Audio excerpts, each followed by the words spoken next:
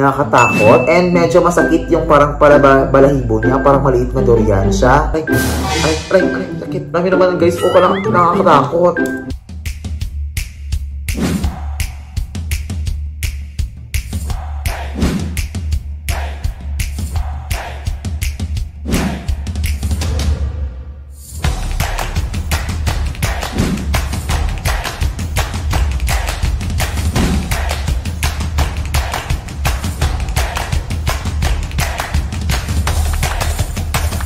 Hello guys! Welcome back again to another video. And for today's video guys, ay magkakaroon tayo ng mukbang. Pero ang mukbang na ito, kung ang nabasa niyo sa title guys, ay exotic or unfamiliar fruits sa Thailand.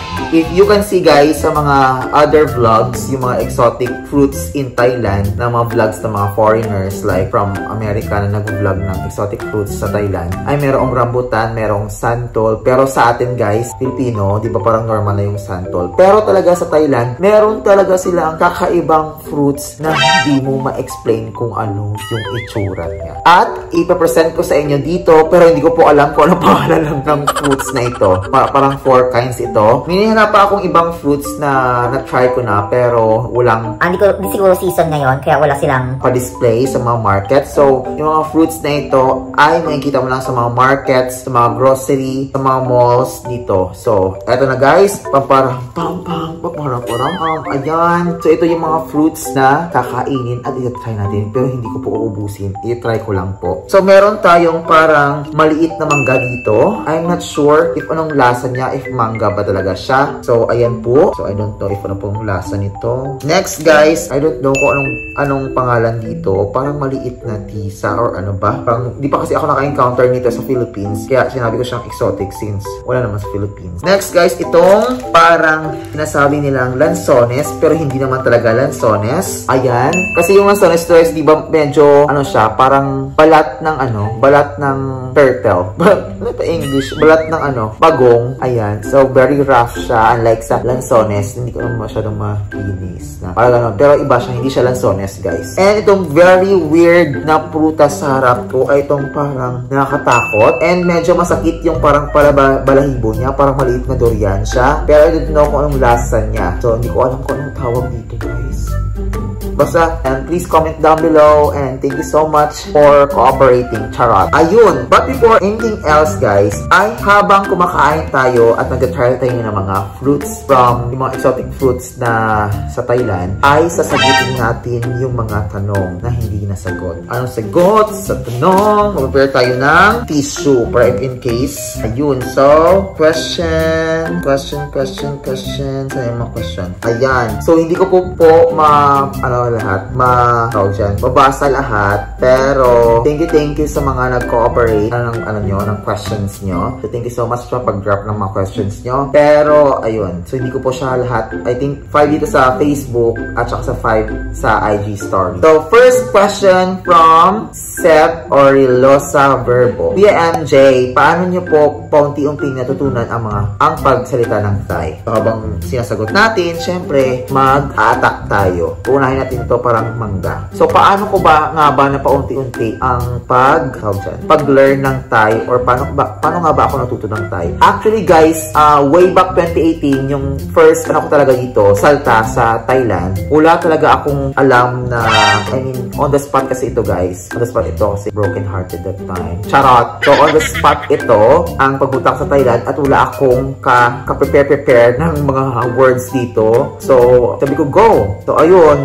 Ayan, ito para update sa pagbukas ko ng Parang mangga siya, guys, talaga na maliit. Let's see if mangga ba talaga siya or ano. So, ayun, napaunti-unti siya dahil din sa environment din talaga. So, para mag-learn ka ng Thai, kailangan mo talaga makipag-interact sa mga Thai, manood ng mga movies in Thai, tapos, yun, makinig ka lang muna and then tanungin mo kung ano yung meaning. Yun yung ginagawa ko until now, kaya natuto din ako mag-Thai. So, try to practice din, guys, kahit mali-mali, ganun talaga, guys. Ganun talaga ang pag-practice. Practice makes perfect. Kaya until now, na medyo hindi na ako masyadong mahihirapan sa pag-basic Thai, pag lumabas ng bahay, ganun, pag kumain sa labas, mag-travel. So, okay na. Parang hindi na masyadong problema sa akin. And then, yun, i-try na natin.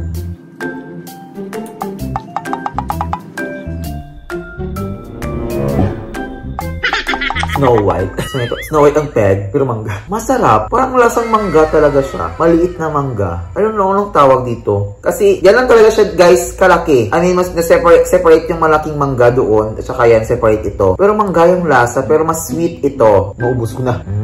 Masarap siya, guys. Promise. Next, masarap siya. I mean, parang lasang mangga talaga siya. Next ay from Angel Duran. Ano po ang pinaka-challenging na hinarap nyo sa Thailand? Ano ba yung pinaka-challenging na hinarap ko sa Thailand? I think yung time na baguhan pa lang ako dito. Since iyak ako ng iyak, ganun. So, I think yung pagiging independent, yun yung aking challenge talaga sa buhay. Since first time ako maging OFW, napalayo sa pamilya. So, sa family ako talaga yung first na nag-abroad. And yun yung challenging part ng first fight at ako'y nalobat. So, ayun na guys, yun yung I think. So, ayun guys, next question for our third question ay, if ever po kuya na isa ka sa makukuhang actor ng GMM, at alam ko naman ng GMM yung itatanong nyo, ang makukuha mong role is BL series. Sino ang gusto mong makatambal sa exam? I think si GMM kasi. I think siguro yung gusto kong makatambal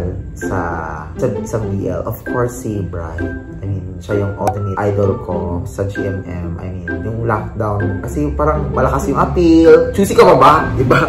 So, yun yung ano. Shout out Jasmine David Asas. Next, Noriel Alcantara. From Noriel Alcantara. Fourth question. Namimiss mo na ba ngayon ang Pilipinas? Anong mga bagay ang namiss mo sa Pilipinas?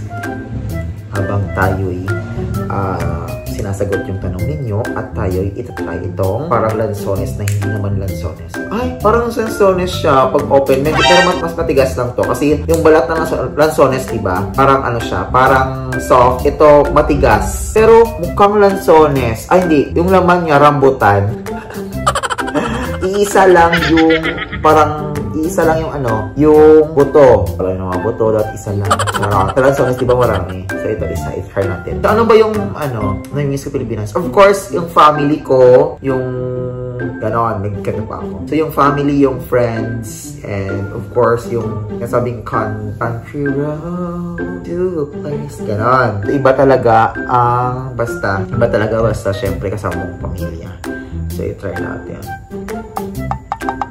Lasang rambutan na may pagkalansones. Okay din siya. Hindi ba ako malalaso nito? Hindi ko alam kung anong kinakain ko. Ito yung buto niya. Then yung lasa niya parang may combination ng lansones at saka rambutan. Pero masarap. Next question. As a teacher po, haba ng tanong! Hindi po ba kayo nahihirapan magturo lalo ng mga bata dahil sa language barrier? Ano pong mas prepare nyo kung same lang po ang sound? Ganon. So, pinabawasan lahat. Pero siguro, prefer ko i-fame na yung sahod sa Philippines at saka Thailand. Siguro pipiliin ko pa rin Thailand. I mean, sa akin lang ha. Walang ano dyan. Baka may mabawas na naman. Hindi pipiliin yung ano, yung ganyan daw. Mahalin ng sariling atin. Ganon. Yung napuuso yun. Charot. So I think, kasi ako guys, I'm an explorer. Charot. I dream to explore the world. I mean, napanaginipan ko. Charot. And then, parang ano talaga ako guys, very, parang ano ba yan?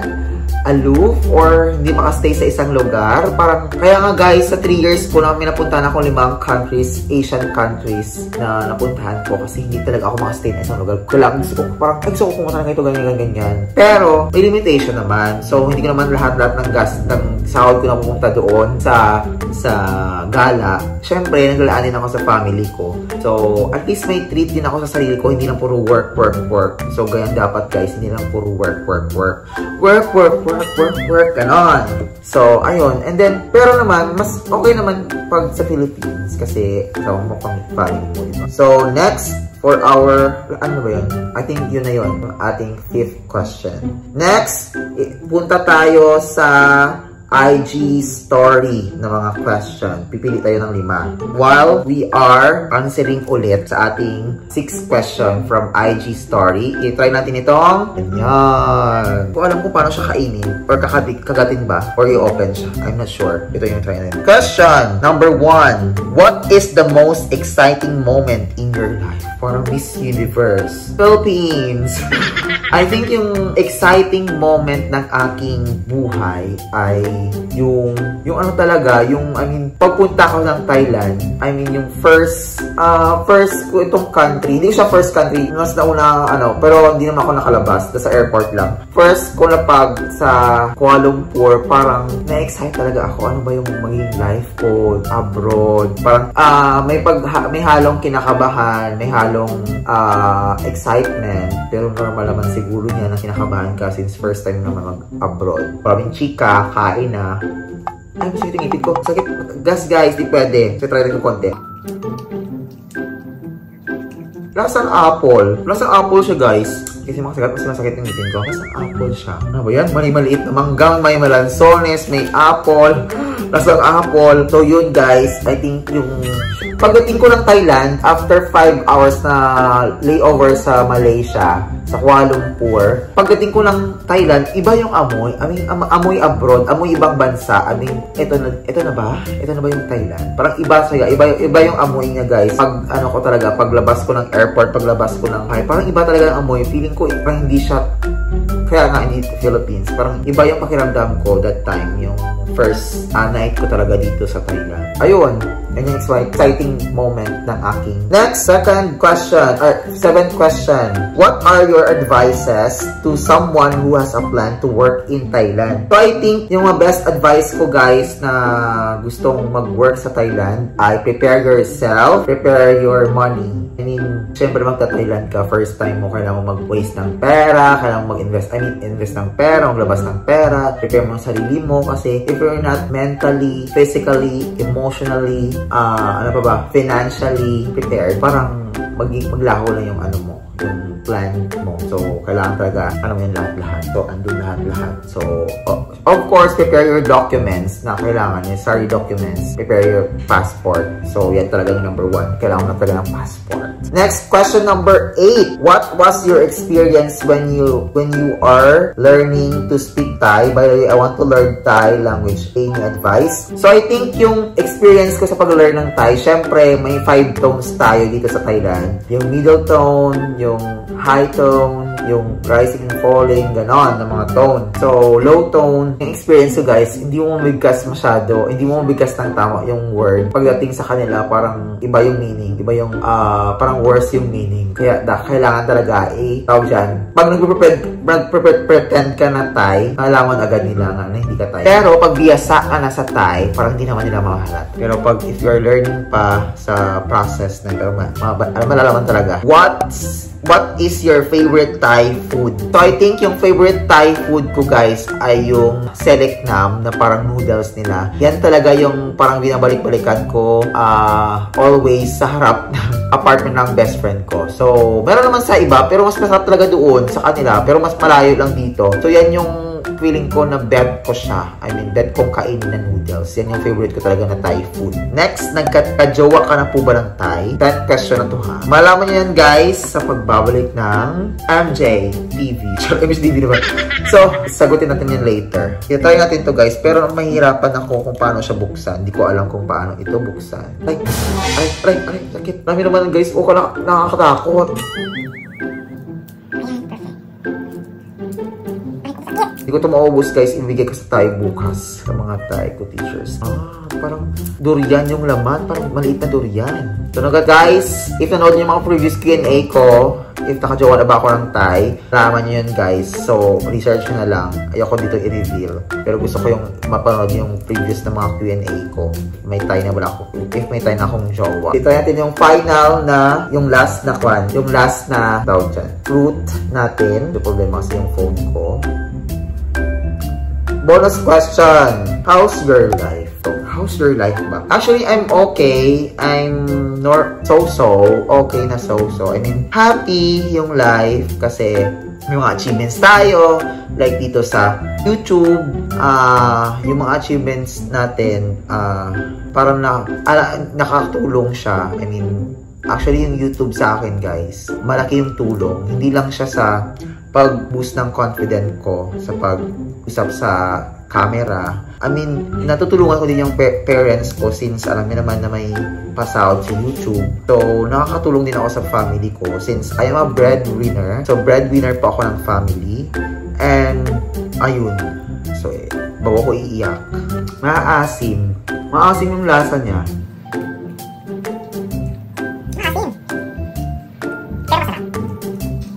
Maasim yung lasa niya, pero masarap siya. Anong ba na-compare ko? Hindi ko makakompare. Parang candy. Kasi kung hindi pa prutas yung makompare ko, parang candy yung lasa niya. Parang candy nga yung lasa niya, guys. Pero masarap. Okay, so i-rank na natin at tayo ay ipoproceed dito sa part 2 yung tanong, how's your life? Parang napaisip ako doon. So, first ko, guys, yung top 1 ko ito. Yung top 2 ko, guys, ay itong parang lansones. Yung 3, ito. And yung last, ito. Kasi parang medyo malayo siya sa lasa. Pero bet din rin siya. Okay na. Nakatakot lang talaga yung itsura. Pero pwede na, guys. Pwede na. Sa Thailand na talaga ako. Sa Thailand na ito makikita. Meron akong hinanap na fruit pa na dalawa. Pero parang hindi siya available that time sa market. So, ayun. So, part 2. How's your life? Napaisip ako doon sa how's your life. Ayokong maging emotional. Pero, so ako lang po nagtrabaho ngayong pandemic na to. Kasi since si mama walang stable job, yung father ko ay nag-stop na since kaka-60 niya lang last year. So, ito lang yung way na para madagdagan yung income ko. So, hindi naman ako hipokrito na sabihin ko na para lang sa ganito, pagkitang tao. So, hindi po ako napapagkitang tao kasi hindi naman yung galing mag-YouTube. So, alam niyo guys,